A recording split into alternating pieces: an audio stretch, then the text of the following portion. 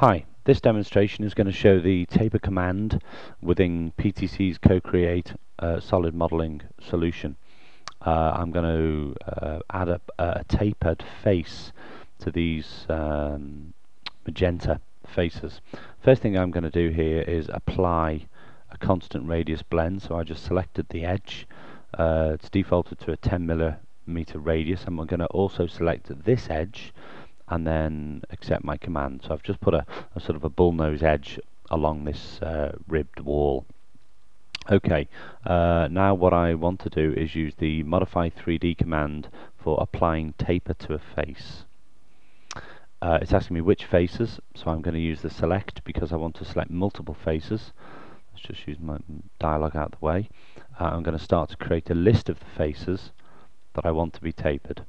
Okay, so just work your way around the model and select the required faces. Okay, that's everything I want to do, and then I'm going to say end my list. So I've defined this.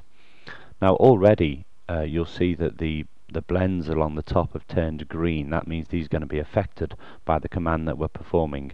The next thing the command's asking for is the drafting plane. So I want the taper to be applied in this direction, and I'm going to apply a draft angle of 5 degrees. Now the additional option I want to show you is this adjust blends option. The default is set to no, but if I choose to automatically adjust blends and then show the preview, you'll see what happens.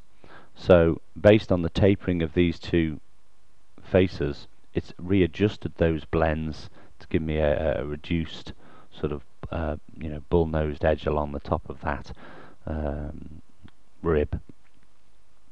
Okay, and then just accept. There you go, there's my finished tapered faces with automatic blend adjustment, and that's my demonstration. Thank you.